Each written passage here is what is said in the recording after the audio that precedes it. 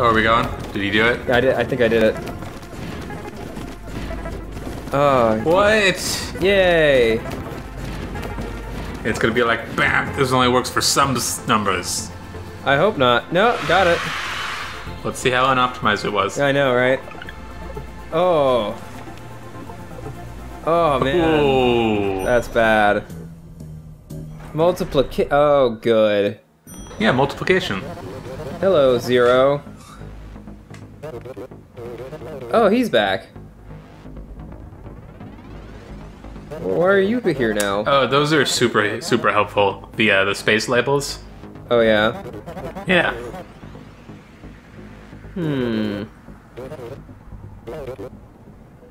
Also, here is a piece of advice for this game. If it gives you a 0 in a spot, that's usually important. Okay.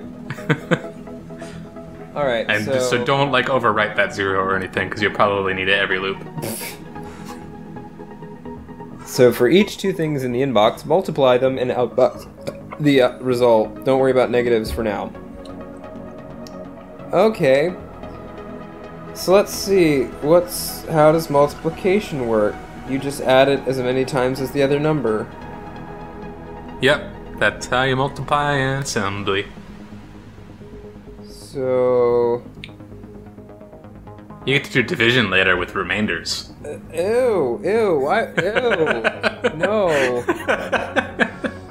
So wait, how do I even... If I don't know what a number is, how do I... Wait. Colin, look at your tools. No, I got it, I understand. Oh, I'm not gonna like this at all. I'm gonna like this. Here, I'll just run it as is, that's probably correct.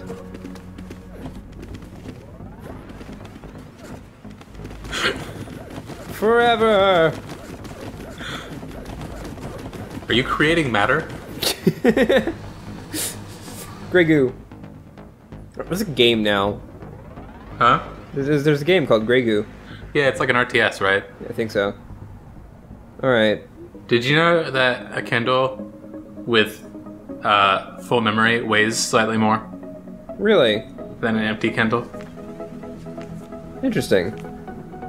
Like an almost immeasurable amount more. But it makes sense. That's cool.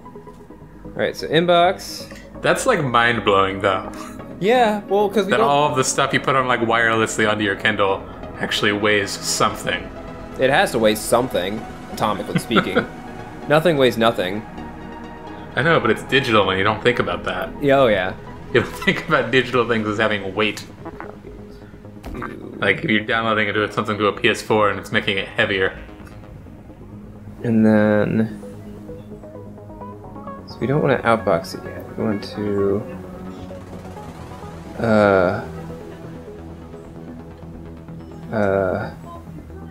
So...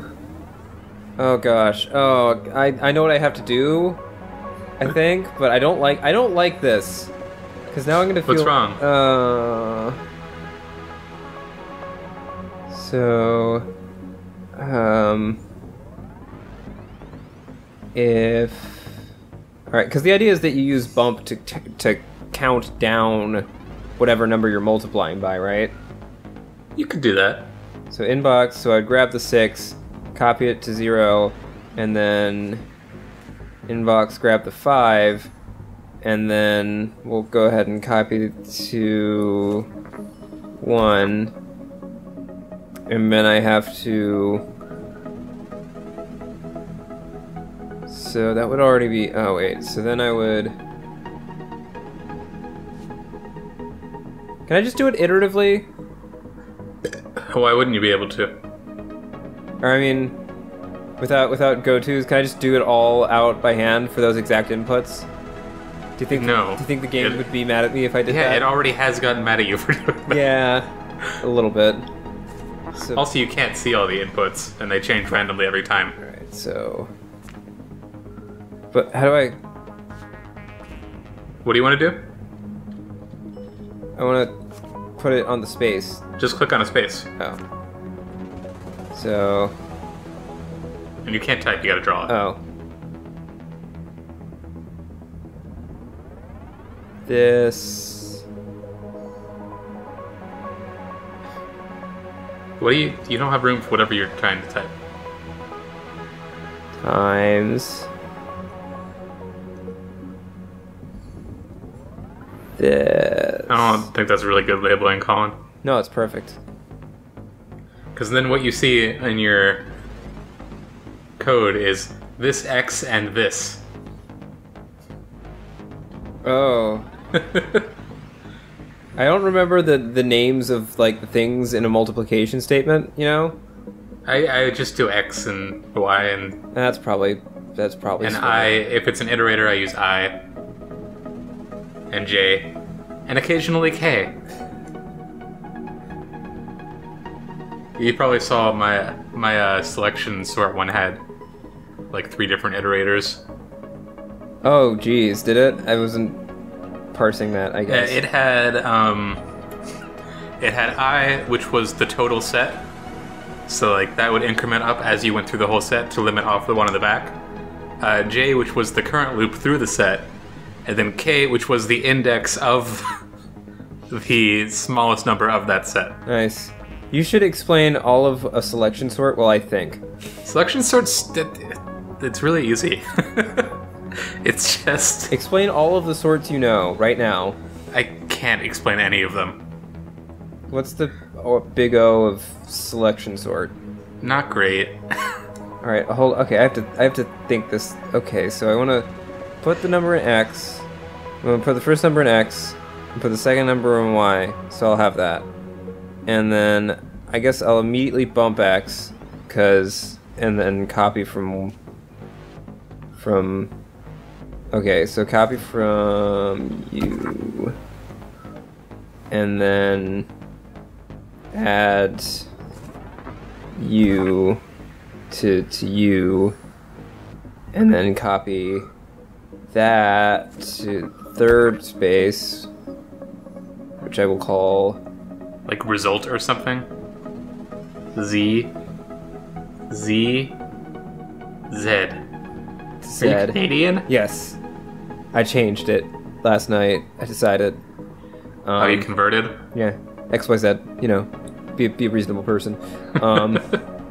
So I'll copy that, the result, set to Z, and then I need to repeat the process of bumping X until X is 0, and that's the thing. So if it's 0, then we're done.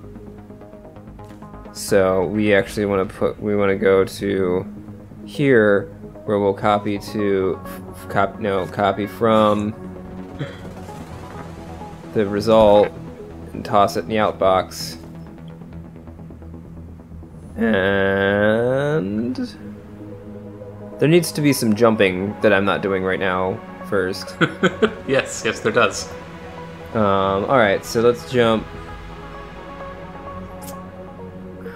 If it's jump if 0, yada yada yada, so I'm gonna copy from Y, add Y. And then One of your copy froms is wrong.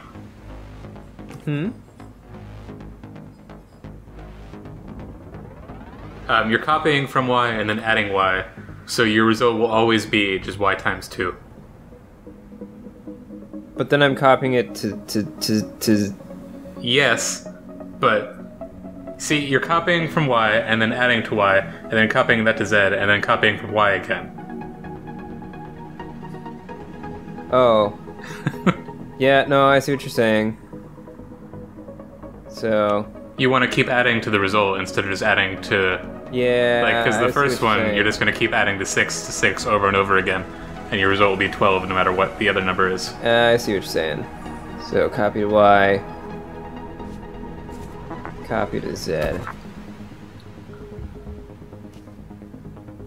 and then the bump will be our loop. So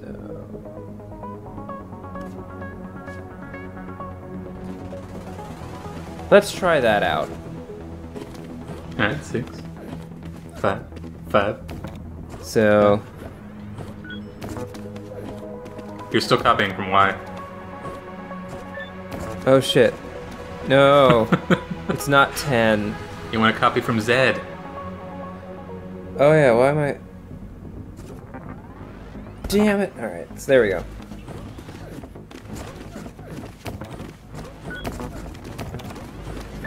Let him do his little dance.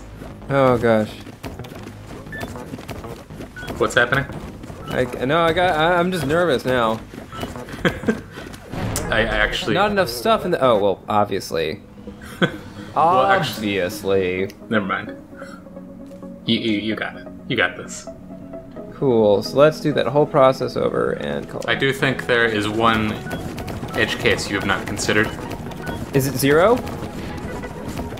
It might be 0. It's probably 0.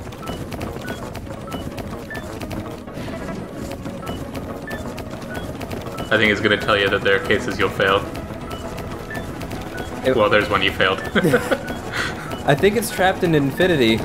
Yes, it is. Oh no. Oops. How did that happen? So wait, how did that happen?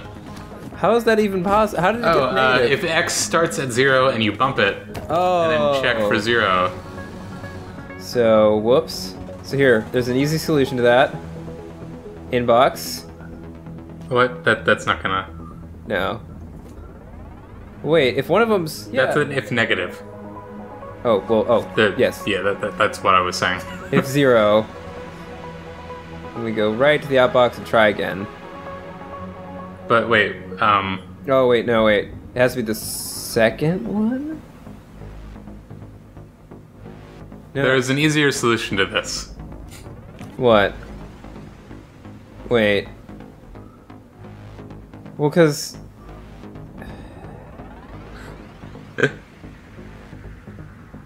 Okay, so it's... Because, okay, here's one thing you could do.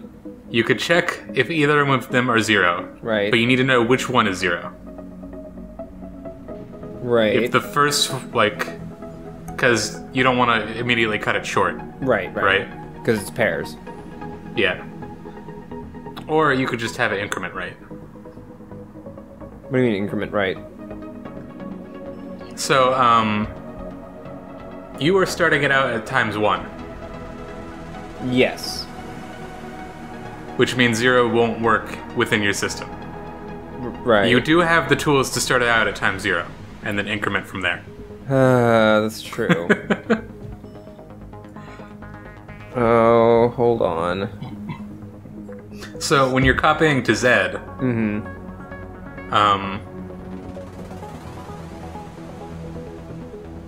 you could copy a 0 to that instead of Y. Oh, yeah. Because you have a 0.